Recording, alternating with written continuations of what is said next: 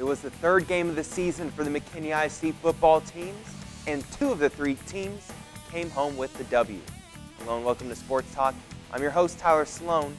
The McKinney Lions fought hard for 4 quarters and were rewarded with a 20-10 win over Irving Nimitz. Coach Jeff Smith is in studio to explain how his team held strong. Boyd desperately needed a spark after an 0-2 start to the season, and boy did they get one against Garland.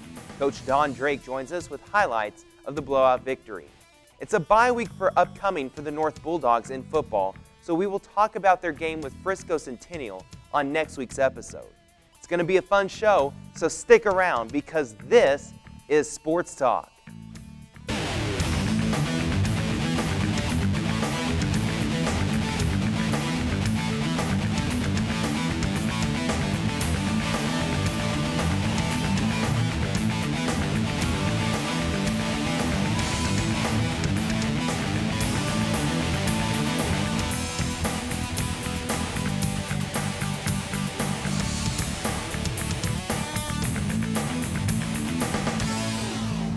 McKinney Lions were in a dogfight against Irving Nimitz last week, and they came out with a 20-10 victory. I'm joined by their head coach, Jeff Smith. And Coach, it was a tight game throughout. You were trailing by 3 at the half. What really made the difference in the end in that second half? Well, our kids kind of settled down a little bit and started executing. I felt like the first half we hurt ourselves just on some errors, maybe by alignment or by assignment, but we weren't very sharp in a lot of areas in the first half, and at halftime we talked about those things, and kids really rose up and played better the second half, and we were able to get the win. We're going to take a look at the highlights now of that victory over Irving Nimitz. It started out in this game, Irving Nimitz took a 2-0 lead off of a safety, but then your team started to settle down, played some good sound defense whole night long. Yeah, just the safety was just a snap that went too high, and so being off 2-0 and then kicking the ball to them, our defense, had to kind of go out and defend pretty quick. And I felt like the defense rose up and did a good job. Did a good job in both halves. Just stopping them from scoring. I know we gave up some yards, but overall, I thought we kept them out of the end zone for the most part. Here's your quarterback, Brian Sutter, throwing a screen pass, and he had an efficient game, 6 of 8, not really called on to throw a whole lot. You were really trying to work the game on the ground. Yeah, 6 of 8's great. Good numbers there. We like to throw the ball a little bit more than that, as we have in the past, but we felt like we could run the ball as well, and the ground game was working, so we kind of stuck with that, and it worked out for us. So we just saw he took a 7-2 lead. Tommy Candela, 32-yard touchdown run, and it's a good thing to have Tommy back on the field. It is. He had a great game, had a little over 120 yards, and it's just good to have him back in the backfield. Defensively, you're able to force a few turnovers on Irving Nimitz, and that really helped keep you in this game with a few first-half struggles on offense. In the third quarter, Dalen Willis getting a big touchdown run for you. Yeah, again, Dalen came back this week as well, and just did a great job executing the fly sweep there and getting the corner.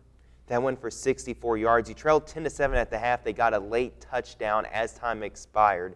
You fell on the 2-point conversion, so it's 13-10. And once again, you're going to get an interception off of their quarterback to help give you the ball back going into the fourth quarter, and that sets up Tyree Johnson for what ends up being the final score of the game. Yeah, it was good to see John Trell make that play. He made 2 interceptions the week before, which were big, and then this week he had one that really kind of helped us on defense, get the ball back to the offense, and this is the drive where we went down and actually punched it in. Ball kind of comes out here at the end, but he was kind of already across the plane and had secured it. But yeah, it was good to get that in the end zone to kind of make it at least a 2-score game, 2-possession game at that time, and then defense held them, and we were able to finish it off. And talk about John Trevor real quick. He's averaging an interception a game so far. He's been all over the field. Why is he such a good ball hawk? He just, he's got a lot of experience. He's played for us for 3 years, and he's a very coachable young man. He listens really well and knows. He's like having a coach out there. He's smart. He's not just a smart one, on the field. He's a really good student, and he studies. And so but he's got some natural instincts, and you know, he sees things pretty well and breaks on the ball well, and we sure needed him, and we're going to continue to need him. What exactly was Irving Nimitz's game plan on offense that you saw, and how defensively did you counter that? Well, you know, they are very methodical. They don't like to go at a fast pace. They like to control the clock, keep the ball away from the offense, and they were able to do that the first half. You know, I know our offense did, you know, we were able to score 1 in the first half, but we'd like to have scored more. And, you know, they didn't, you know, have too many opportunities as well. You know, I think they had the ball for 39 plays, you know, in the first half, which is a lot. And when you look at the time of possession, that keeps the ball out of our offense's hands. We only held them to 10 points, but so they had the ball a lot. And so there's a few opportunities we had a chance to get off the field, and we didn't. You know, had a chance to get the ball back. So, you know, that was kind of their game plan, to slow the game down, to chew the clock, to keep the ball away from us, and hopefully to beat us in that way. And fortunately, we were able to come through the second half. Offensively, you went up against a defense that has a lot of size. They have brother linebackers that are tough to deal with. They're good athletes.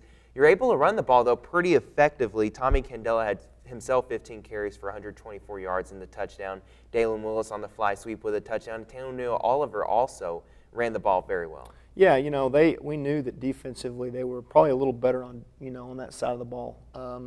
They're very big, very physical up front in their 3-4 defense, and their outside backers are twin brothers, and they're pretty good, pretty long-rangey kids. And so, you know, that was going to be kind of where a lot of it was decided, was up front. And our kids did a good job hanging in there and battling, and you know, really trying to run the football. And we threw the ball efficiently.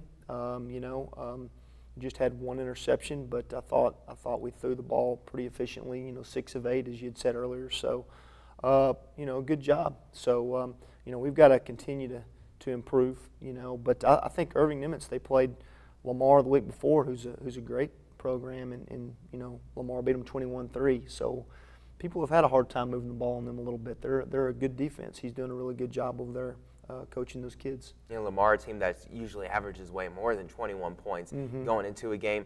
You have to be pleased winning the turnover battle 3-1, and also only committing 1 penalty in the entire game for 10 yards. You know, it's the turnover ratio is big. You look at that. The first week we were the negative side of that. You know, we had 3 turnovers and they had 0. And so, and we lost the game, you know, and it came down to just some plays. And the last couple of weeks we were able to win, and the turnover ratio was in our favor. So I think that a lot of that goes hand in hand. It's hard to overcome turnovers, and our kids have done a good job, you know, really covering up the ball, protecting the ball, paying attention to those things, making good decisions. And our defense has done a good job going in there purposefully trying to strip it and trying to create some things. And so that's a good thing. You know, the penalties, the lack of penalties is a good thing. Obviously, you know, we want our kids to play clean and play smart, but still be aggressive. And you know, all 3 games we've been, I believe, under 5 penalties, and so we want to continue that. You know, that's where we want to be. Friday night, you have a 7:30 kickoff at home against North Garland, a team that is 0-3 on the season, a team that really in recent years they've struggled to really have the athletes to consistently win ball games. They've had a lot of struggles for their team. So this is a game still for your team you don't want them to relax going into. No, and you know, Coach Castillo does a really good job, and you know, he was in the McKinney district for a little while and has been around and is a good coach. This is his 2nd year, and they've got great athletes. I think the thing that they run into, and we run into this at times, is just depth and playing kids both sides of the ball, and you know, just trying to stay healthy, you know, all those kind of things. And we all as coaches worry about those things and are monitoring those things, especially, you know, 4As and small 5A schools we do. But, you know, he does a really good job. And in the skill positions, he's got good athletes that have made good plays.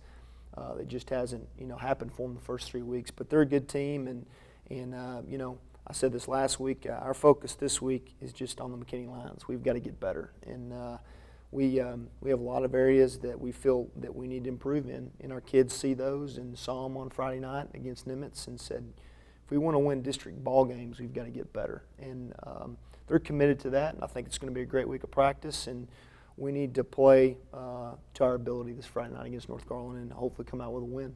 Before I let you go, I wanted to ask you about one of the current hot topics in football, and that's targeting. I've seen it in a couple of high school games already this year. The penalty either called or maybe should have been called but not thrown. It's such a tough penalty. We saw Saturday in the big college football game, Alabama and A&M, an Alabama player had initially had the penalty called against him and was ejected from the game. They reviewed it. Luckily in college football they can review it. They can in high school. Right. He was let back in the game, but that one penalty can have such a big effect on the entire game. How difficult is it to coach your defensive players to know how to properly tackle in those situations?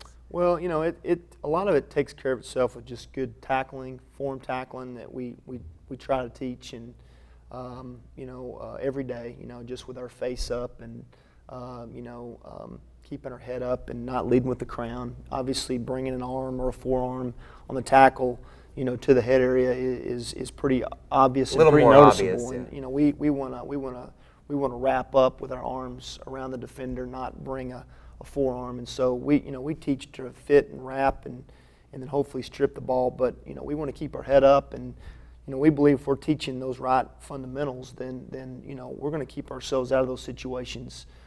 We want our kids to be aggressive. There's no doubt. We want to run to the football and tackle aggressively, but obviously we want everybody to stay in the game. We want to keep it clean and those types of things. And so I believe the way that we're teaching tackling it, a lot of it will take care of itself. And it certainly has so far. As we've said, not a very penalized team. Your defense has done a good job, and offensively staying sound with the fundamentals. Coach, good luck next week against North Garland. Thanks very much. McKinney Lions 2-1 on the season, the only McKinney ISD team currently with a winning record on the year.